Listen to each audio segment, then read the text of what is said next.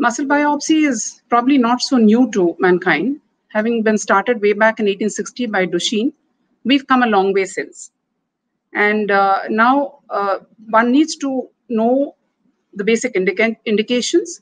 And while we have a lot of tools in our hands compared to Dr. Duchenne, we still need to be thorough with where a muscle is really indicated. Now, basically, any symptoms or signs of muscle disease in the form of either weakness, fatigue, muscle pain, cramps, stiffness, or even a floppy infant at birth are indications enough for a muscle biopsy. If the patient has elevated creatine phosphokinase or a myopathic pattern on EMG, these would also be indications to do a muscle biopsy to get to the bottom of the diagnosis. Many systemic diseases have muscle involvement, like connective tissue diseases and vasculitis. And these would warrant a biopsy to confirm the diagnosis. Other indications would be when there is a hereditary muscle disease in family members, or when there's a requirement to distinguish myopathic from neurogenic diseases. And in today's era of genetics, when genetics yields a diagnosis of a variant of unknown significance, then a muscle biopsy would be indicated to find the diagnosis if possible. Now, basically, it is very important to choose the right site of biopsy, because this, unlike other biopsies, is processed differently. And also the processes, the pathology may be focal. And therefore, before doing the biopsy, one must do a thorough clinical examination, identify a moderately involved muscle, and preferably, if possible, correlate with MRI findings, because imaging is very helpful in locating a moderately involved muscle, and avoid an end-stage muscle, and then mark the belly of the muscle that has to be biopsied. It's very important also to avoid sites of tendinous insertion, because myotendinous insertions can have certain changes, which I will show you in the next few slides, which can be extremely confounding in diagnosis and making the right diagnosis. Also, one should diligently avoid sites of EMG needling, previous injections, or surgery, if any. The most common muscle which is biopsied is the vastus lateralis. But depending on the muscle group involved, a biceps, gastrocnemius, or even a tibialis anterior could be chosen. But it's very important that the pathologist knows which site has been biopsied. This is because different muscles have different proportions of various fibers. And unless one knows which muscle has been biopsied, one can make a mistake in the final diagnosis. And every lab also needs to standardize biopsies from particular fiber sites. So, basically, the technique involved is either an open biopsy. Some centers do practice needle biopsies, but most pathologists like clot of tissue, and therefore open biopsies are preferable. Once the biopsy is done, the sample needs to be transported fresh to the lab as early as possible. And all one needs to do is have a saline-soaked gauze piece in which the muscle is wrapped. And if there is a transit delay, then this has to be transported in ice, without ice coming into direct contact with the muscle biopsy. And one important thing to remember is that it should never be sent floating in saline, because when it's floating in saline, the saline tends to get in and disrupt muscle architecture and causes a lot of confusion in diagnosis. This picture is a very big muscle, and pathologists are always happy with the big biopsies. And this would be ideal, a 5 centimeter cube size of muscle. But often what we end up is with small size like this. Once the muscle biopsy arrives in the lab, it is triaged in this manner. A small bit, about 2 mm, is preserved in 3% buffered glutaraldehyde for electron microscopy, and it's saved at 4 degrees Celsius. A slightly bigger bit is frozen at -80 degrees Celsius and stored away for biochemical and genetic studies if required at a later stage. And the rest of the tissue is then processed for routine sections after cryosectioning. For HND and enzyme histochemistry. At this point, I'd like to share a short video on how we process muscle biopsies after they are received in the lab.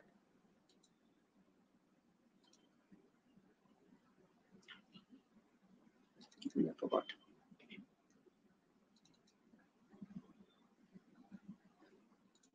So once the muscle is received in the lab, under a hand lens or a dissecting microscope, the orientation is looked at, and it's oriented such the longitudinal fibers are visible in one plane, and with a sharp blade, a cut is made across transversely, because transverse sections yield the maximum information.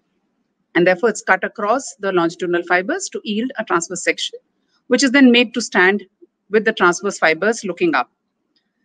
This biopsy is then moved onto a silver foil, which is then frozen in liquid isopentane. This is isopentane, which is cooled in a can of liquid nitrogen at a temperature as low as -170 to -180 degrees Celsius.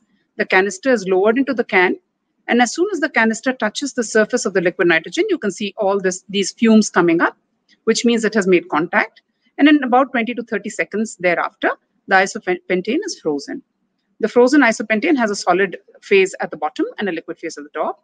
It's very important to stir this isopentane so that the temperature is uniform all over, and then the muscle, which is held on silver foil, can be dipped into it for snap freezing. Snap freezing is an extremely important technique which hardens the tissue and freezes and preserves the enzymes and other chemicals without degeneration. This is a cryostat where the muscle biopsy is now placed onto chucks made of ice.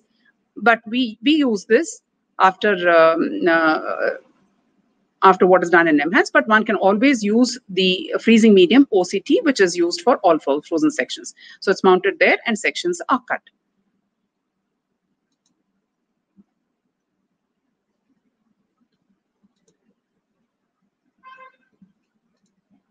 So this is where I left you, and cryosections are now cut and stored in pre-cooled foil. It's important to remember that any sections which are not used immediately for special stains can be stored away at -80 degrees Celsius in the freezer until until the stains are ready to be done, in which case the slides have to be brought out, thawed to room temperature, and stains carried out. Now, this is a picture of a well-frozen muscle, which shows uniform polygonal fibers arranged closely opposed to each other with subsarcolemmal nuclei. Sarcolemma is nothing but the plasma membrane of the muscle cell, and the nuclei are just beneath the plasma membrane. So this is an ideally frozen muscle with very minimal inflammation and no significant fibrosis or adipose tissue. But if care is not taken, one can end up with a lot of artifacts, and that can be really difficult for the reporting pathologist. So the picture on the left is one where the sample came floating in saline, and the saline, of course, insinuates itself between the muscle fibers. The fibers look rounded and very abnormal, and that can make diagnosis extremely difficult. Alternatively, the saline may get into the muscle fiber, and because of snap freezing, ice crystals are formed. And this is typically called an ice crystal artifact, where you get holes in the muscle fibers, which could be large or small. And when small, they can, or even when they're large, one could confuse these with vascular myopathy seen in storage disorders. So one really needs to be extremely careful while freezing muscle. Also, as I had mentioned earlier, the site of biopsy needs to be away from the myotendinous junction and the junction with fascia. This you can see is a junction of muscle with fascia. And here you naturally find fibers which look abnormal. This fiber looks like it has multiple internal nuclei. And these fibers at the yellow arrow look atrophic, which is at the insertion of the fascia. And these could actually, atrophic fibers typically are seen in neurogenic disorders, and multiple central nuclei are seen in myopathic disorders. So one could make a mistaken diagnosis if care is not taken to get the biopsy from the right side and freeze it in the right way. An important prerequisite, as in all biopsies, and more so in non-neoplastic biopsies, is to have a detailed, have the detailed clinical findings, the age, family history, consanguinity, if any, and the developmental milestones if it's a child, and also the duration, because the tempo in certain diseases is shorter, in some it is longer. And if we have access to other clinical findings like the CPK levels, the electromyograph findings, and nerve conduction studies, that is helpful too in narrowing down the diagnosis. So most important question is that, does formalin-fixed tissue yield any results? Should it be done for diagnosis of muscle diseases? No, because there is very extremely limited use, and it denatures all the enzymes which we need to study in great detail to arrive at the right diagnosis. The only use perhaps is that if you get a vasculitis, if you have a vasculitis and you get formalin-fixed tissue, then vasculitis can be confidently and correctly diagnosed, as in this picture. There is fibrinoid necrosis and dense inflammation in the muscle in the perimyxal compartment. So one can make that diagnosis confidently and correctly. Fibrosis and fat infiltration in end-stage muscle can be identified in paraffin sections. And sometimes the inflammatory infiltrate is perhaps better delineated in paraffin sections. And small amyloid deposits, which could be missed on cryosections are probably better picked up when formalin fixed tissue. But overall, a good cryosection with enzyme stains is what one needs to make the right diagnosis. Now, a quick recap of the functional unit.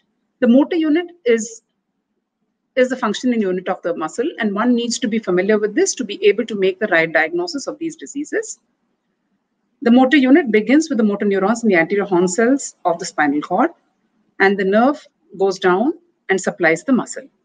So each nerve fiber or neuron or axon from the anterior horn cell would supply numerous muscle fibers, and all muscle fibers supplied by a particular nerve would have the same characters. And as you can see here, the purple nerve supplies these fibers, which are all light colored. The green one supplies these, which are dark colored. This is just a simple schematic picture to show what happens in the human body. So you could have diseases either in the horn cells, either in the upper or the lower motor neuron, or there could be diseases along the nerve, or there could be diseases of the neuromuscular junction, or primary muscle diseases which involve the muscle and not any of these parts of the motor unit. The picture on the right is just to recapitulate the normal histology and anatomy. The muscle is attached by the tendon to the bone, and the external connective tissue which covers the muscle is the epimysium. This cover dips down then between the fascicles. Each one is a fascicle containing numerous muscle fibers, and this envelope of connective tissue around the fascicle is the perimysium. Within the perimysium are the multiple muscle fibers, and the connective tissue between the muscle fibers is known as the endomysium. It is good to be familiar with these terms before we go on with the next few slides. And this is, of course, a routine H&E section, and these are enzyme stains, which I will deal with in greater detail in the next few slides.